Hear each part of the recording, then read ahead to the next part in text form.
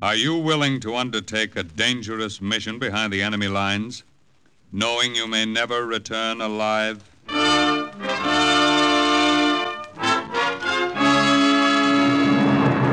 What you have just heard is the question asked during the war to agents of the OSS. Ordinary citizens who to this question answered, yes.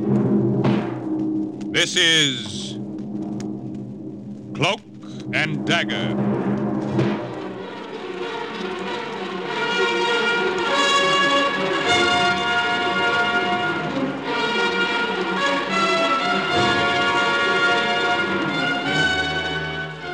Black warfare, espionage, international intrigue. These are the weapons of the OSS. Today's adventure, the Kachin story, tells of an agent, an American agent, dropped behind Japanese lines in Burma. A story suggested by actual incidents recorded in the Washington files of the Office of Strategic Services. A story that can now be told.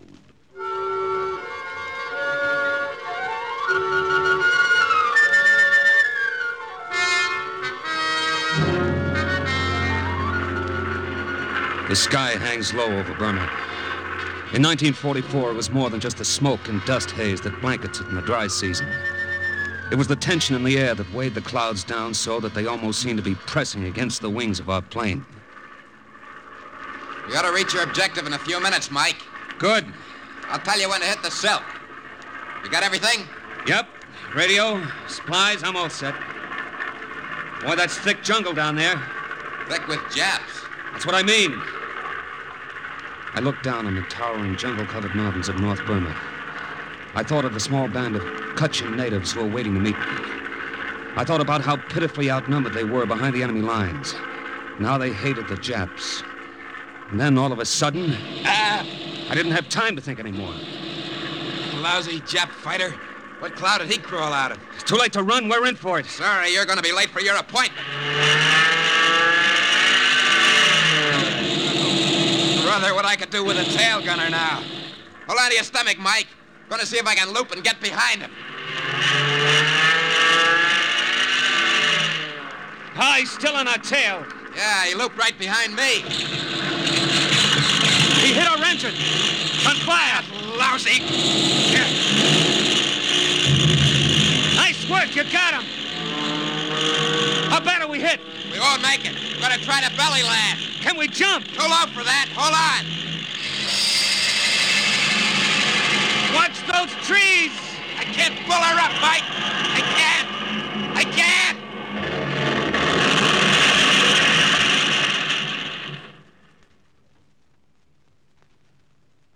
I was thrown from the plane when we crashed. I got off with nothing more than a leg that was bleeding pretty bad. When I crawled back to the wreck, I found the pilot. He wasn't so lucky.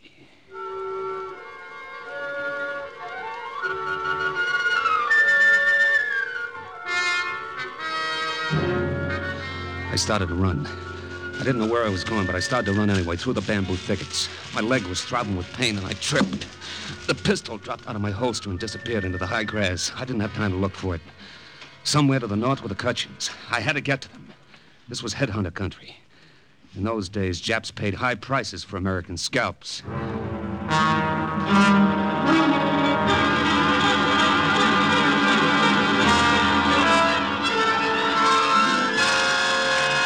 After a while, my breath gave out. I couldn't go any further. My imagination put Japs and headhunters behind every tree. I told myself I had to stop. I told myself I didn't have enough wind to take another step. But I changed my mind when behind me I heard a twig snap. There was someone following. A quiet, stealthy someone on padded cat's feet. I kept on running into the river. I didn't bother to look first for crocodiles. The numbness from my bad legs spread all over me. I could hardly swim. All I wanted to do was get away from that shadow behind me. When I reached the opposite shore, I clambered onto a sandbar. Safe.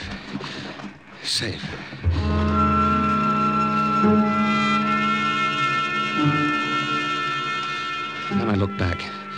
I saw that tireless shadow emerge from the bushes and flit silently across the river on a fallen tree trunk. My lungs were ready to burst. I pulled myself up again and fell over some roots and waited waited for that shadow to catch up with me. I just lay there and waited.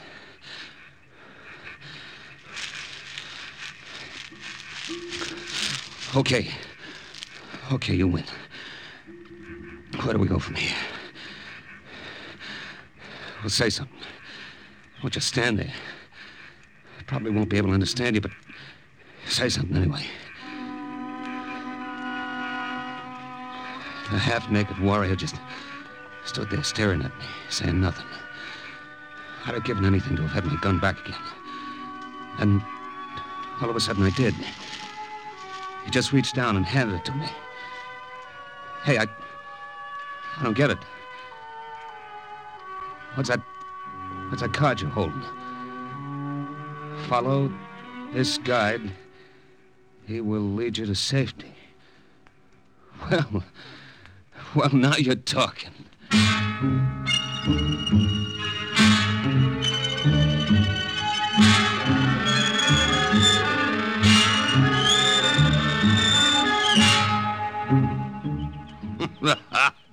Sure, and you couldn't look more surprised, Captain, than if the tall grass parted and you came on a field of four-leaf clovers. I feel that way, Father. Like you turned over a stone, and there we were. Well, that's about it. I thought that native following me was a headhunter. I know they'd turn any American over to the Japs for a 2-pound bag of salt. Ah, you're right there. Unholy savages that they are. We saw your plane fall, and I sent Ying here after you with that message written on the card. He's the fastest runner in the Kachin village. I'm sorry he put such a scare into you. Oh, forgive me, Captain Shea. Did I pull the bandage too tightly then? No, it's okay. I don't mind it too much. When I think of what happened to the pilot, I was lucky. Ah, yes. It was a pity about the pilot. Ying, the scissors, if you don't mind. Thank you. There. Oh, almost done now. Then we'll go out and you'll meet the villagers. The women have prepared a special banquet for you. Oh, that's very nice of them. Have you been a missionary here in Burma long, Father? Oh, for almost 12 years now. I hardly remember any other life. These good natives have all become sons and daughters to me. We've taught each other. I speak their language. They all speak English now. They do? As well as I. Almost. Then I have a question, Father. Yes? How come Ying over there took 10 years off my life, chasing me through the jungle? Why didn't he say something? Well, Ying didn't speak to you, Captain Shea, because he wasn't able to. What? He was a prisoner of the Japanese some time ago. They cut out his tongue. That other roll of bandage, please, Ying. Thank you.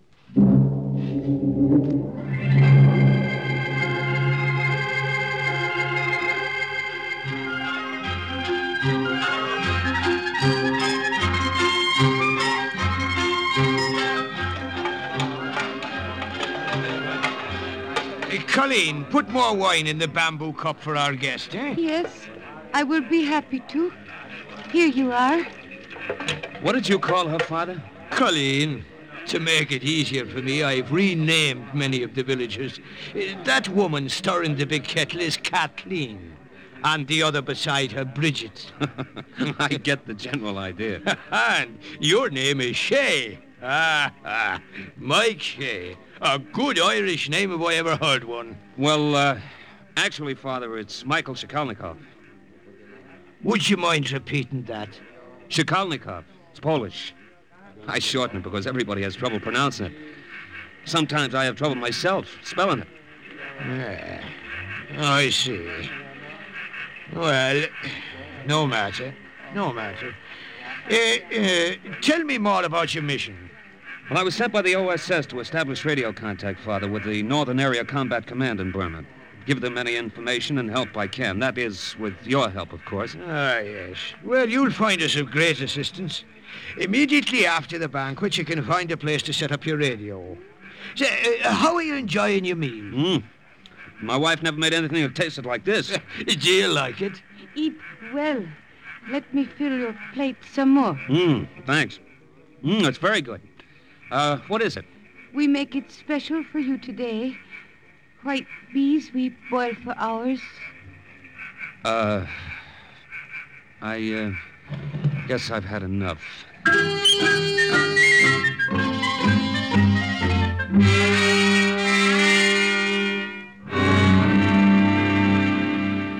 I don't feel right moving you out of your hut, Father.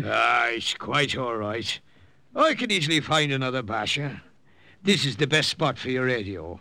I'll even leave you the decorations on the walls to inspire you. Ginger Rogers, huh? That's your favorite pin-up? Well, she's a fair lass, all right.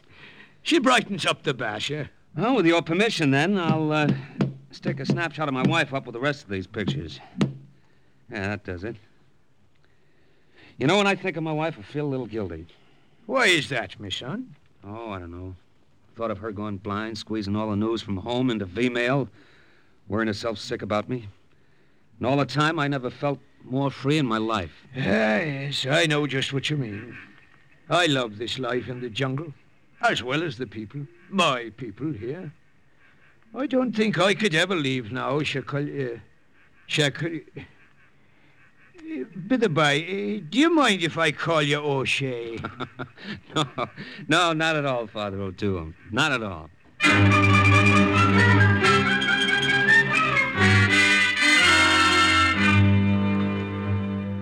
This jungle home was a far cry from the third-floor walk-up in New York and the job behind the desk in the insurance office. The Kachin warriors aren't imposing figures. They're short and squat with long matted hair and teeth worn to a black stub by betel nut.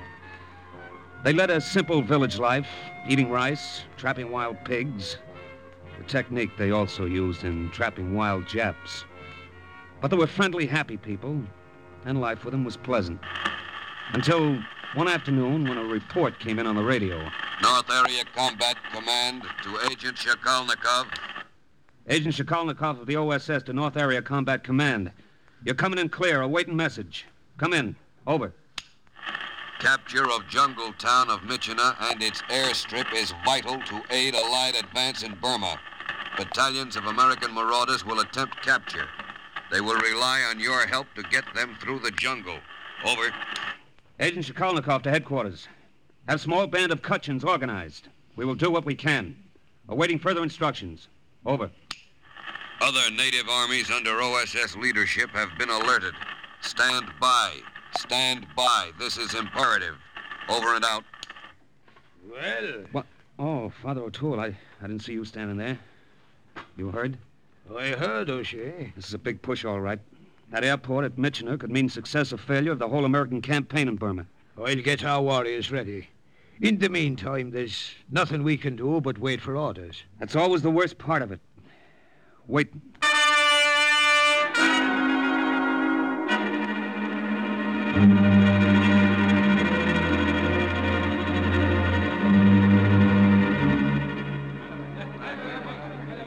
Quiet! Quiet, my children, quiet! Now, it is as I have told you. When the order comes from the Americans, we will advance upon the enemy. We leave now, Father. Catch enemy ourselves. No. That's not the way we must work from now on. The American will be our leader. We will do as he says. We will follow Captain O'Shea.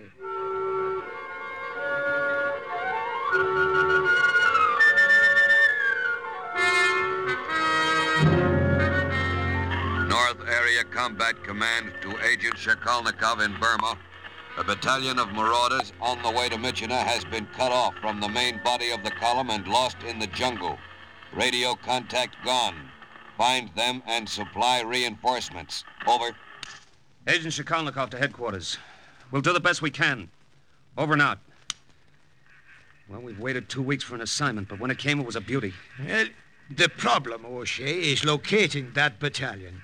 Now, it occurs to me Yes, Father. It occurs to me that if they're surrounded by the Japanese somewhere in the jungle, the Japanese themselves would know exactly where that spot is. Father, I don't get you. Well, There's a Japanese bivouac less than 6 miles from here. There are undoubtedly Japanese high command who have the information we're after. I've got you now, Father. Let one of the scouts come with me to show me the way through the jungle. We'll sneak into that Jap camp and bring one of the officers back with us. Well, the 2 of you alone? Sure. Too many of us and we're liable to get caught. Just a couple of us can make it. All right. Wait till the moon is halfway across the sky. Then go. And the Lord go with you.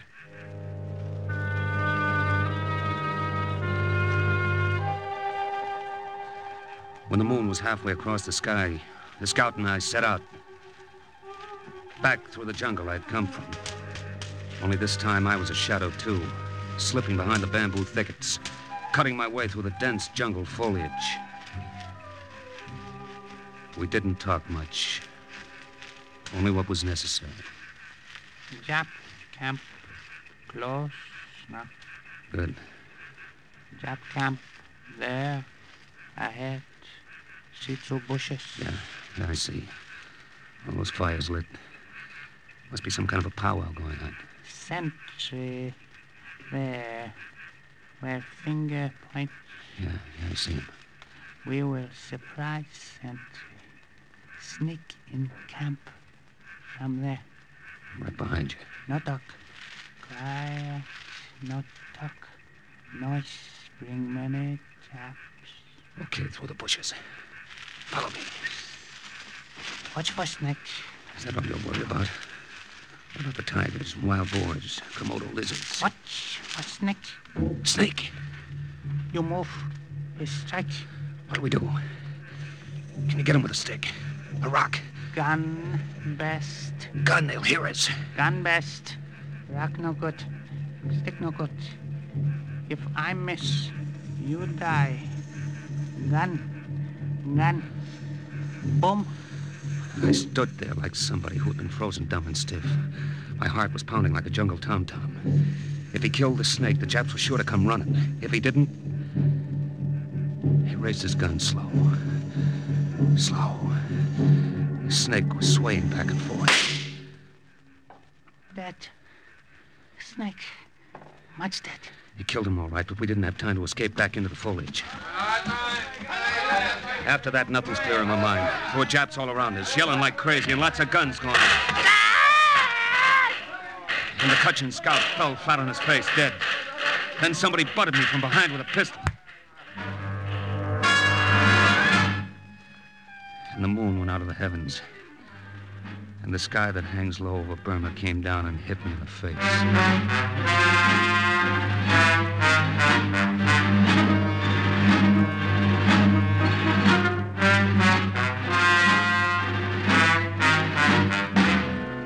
Wake up, American. Wake up. What? Huh? What happened? Oh, my head. I am Colonel Haiichi of the Japanese High Command. I regret that we were forced to render you such stormy welcome. Colonel Haiichi, eh? You speak English pretty well. Massachusetts Institute of Technology, class 37. DeWitt Clinton High School, the Bronx, class of 33. We will get along well, I think, if we make a little trade. What kind of a trade? Your life for little information. I see. The American marauders. I want to know their numbers, their positions, their objective. I don't know.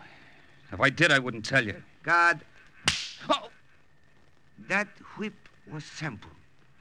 We have much more in store for you if you do not agree to be more agreeable to our simple requests. I give you 24 hours to think it over, American.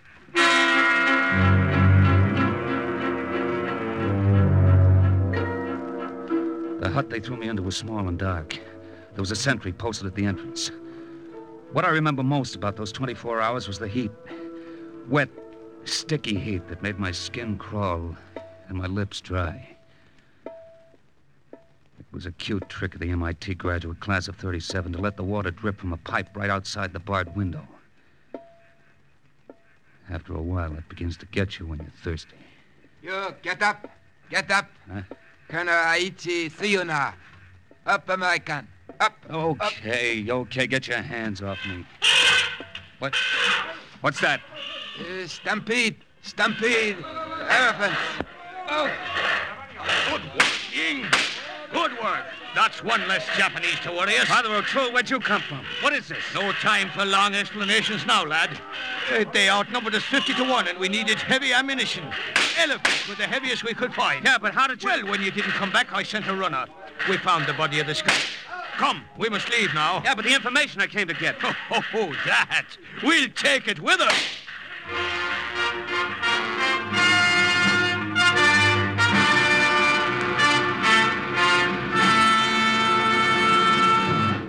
Kachin warriors in this village have a grudge against your people, Colonel Hayachi. Maybe you can tell us why. You cannot frighten me, American. You get no information from me. Shoes on the other foot now, huh? So it would seem. Ying. I'd like you to meet Ying, Colonel Hayachi. Some months ago, he was a Japanese prisoner. His tongue was cut out. I'm going to turn you over to Ying. No! He can ask you questions his own way. Go on, take him. No, get him away from me. I will tell you what you want to know. I will tell you why we have surrounded Lost Battalion. I tell you where they are. That's more like it. Start talking.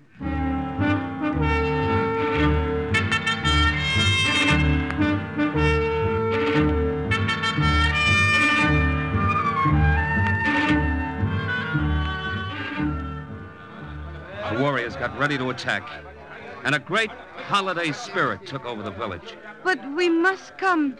We always come, O'Shea, when our warriors go ambush Japanese. But this is crazy. I can't have a lot of women and kids and old men tagging along. We go. Old men carry flintlock, muzzle loader. Women, we do our job also. Now, wait a minute. When battle finish, women cook big party, samba deer, monkey meat. What, and serve it piping hot in the front lines? Nothing doing. I'm going to see Father O'Toole about this.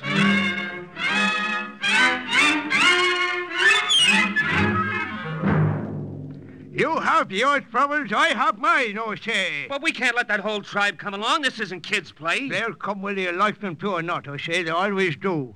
In the meanwhile, look at my predicament. Some son of Satan stole me false teeth. What am I to do without me teeth? Father O'Toole, please. We haven't much time. Haiichi gave us a map. We know where the marauders and the Jap attackers are.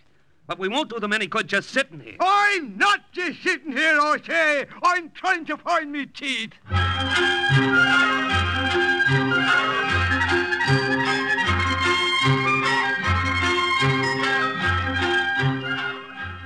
The whole village went along, whether I liked it or not. And Father O'Toole came along, too. Without his teeth. The Kachin warrior knew the back trails of the jungle as well as I knew 42nd Street. Ying seemed to be the leader, and he led us through little-known passes and long hidden underbrush, closer and closer to the spot where we knew the Japs had the American battalion cut off, helpless, just where they wanted them. No one made a sound. And Ying held up his hand. What is it, Ying? This junction of the two trails. He's not sure which one to take. That's it, Ying, isn't it? Well, why don't we split up? Half of us go one way and the other. No. There aren't enough of us. The Kachins have their own methods. Why is Ying pointing at me? He's given you the honor of contributing a hair from your head. A what? A hair from your head. Here, let me have one. Ah, thank you. Here you are, Ying. Why is he throwing it on the ground? We'll go in the direction the hair points. It's not very scientific. No, but it always works. Ah, it points to the right. We'll go to the right.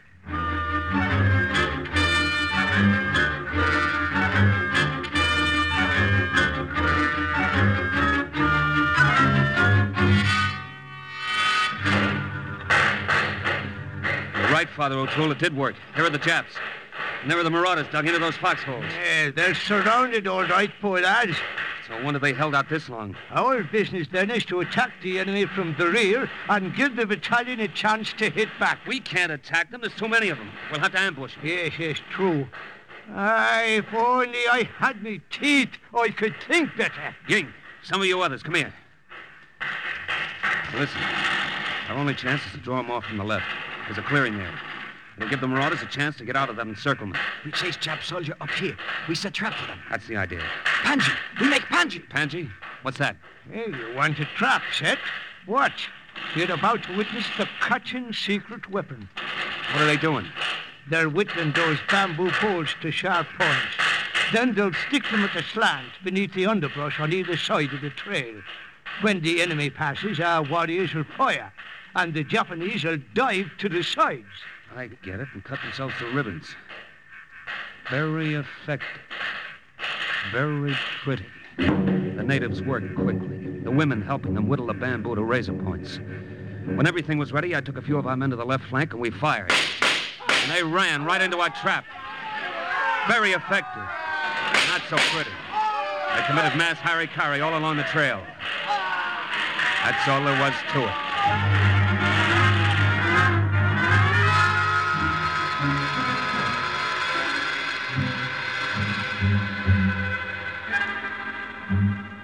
Well, I never thought we'd get out of those foxholes alive, Captain Shakolnikov. Thanks for helping us chase the rest of the Japs off. I'm glad we could help, Major. The Kachins will lead you the rest of the way through the jungle so you can rejoin the main body of your column. Can we leave now? Oh, no, Major. The women would be insulted. All during the battle, they were busy preparing the victory feast. Pretty sure of themselves, weren't they? Good wives. They have confidence in their husbands. The feast is ready. They're even dressed for it. Look at that. Flowers in their hair and everything. All dressed up. One of them is overdressed. Colleen, come here. Yes, Father? Don't you yes, Father me. What do you got around your neck? Well, Pretty necklace. I bow for the victory. My false teeth. Now, you find yourself another necklace and give them back to me. No, then I have nothing. This pretty... I said... Colleen, listen to me. Here's something prettier. My sharpshooter's medal. Sharpshooter? Mm-hmm. Every American soldier has one to give to the prettiest girl he meets. Would you like it? So shiny. Ribbon pretty, too. Father O'Toole, you have back your teeth. Ha! Captain Shakolnikov, you're worthy of the name of O'Shea.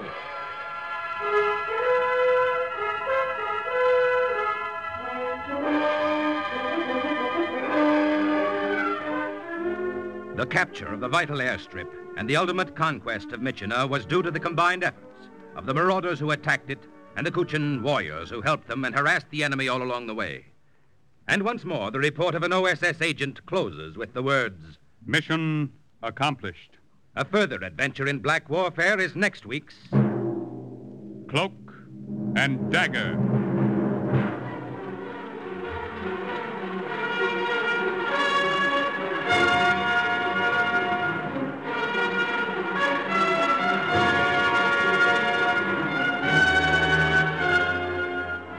Heard in today's Cloak and Dagger adventure were Raymond Edward Johnson, Carl Weber, Bill Quinn, Joe Julian, Everett Sloan, Inga Adams, Jackson Beck, and Jerry Jarrett. The script was written by Winifred Wolfe and Jack Gordon. Music was under the direction of John Gart. Today's true OSS adventure was based on the book Cloak and Dagger by Corey Ford and Alistair McBain. This has been a Louis G. Cowan production, in association with Alfred Hollander, and was under the direction and supervision of Sherman Marks. Robert Warren speaking. Do you enjoy a capricious caper or a melodramatic mystery? NBC offers 3 of the best for your pleasure later today. A giant among men, the big guy leads off, with Vincent Price as the saint close behind. Topping off this list is Sam Spade, license number 137596, in the Elmer Longtail caper. So listen for 3 top mysteries on NBC.